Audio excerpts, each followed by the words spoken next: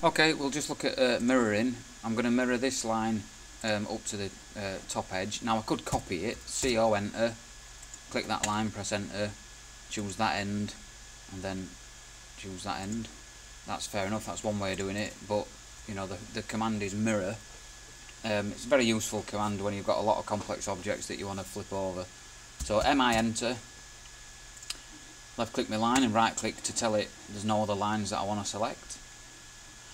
I'm going to mirror about the midpoint of that line. So if you're not getting a midpoint snap, control right click and choose midpoint, so you get this midpoint here. And as you move around, you're controlling the line of symmetry that it's going to mirror around. So I want it there, exactly horizontal. Now you should snap to horizontal. If yours doesn't, press F8 or F10, the function keys at the top, and you should snap.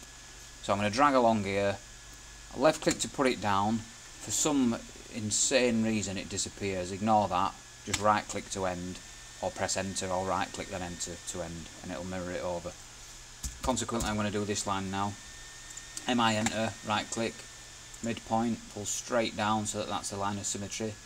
Left click to put it down, right click to confirm. And that's mirroring.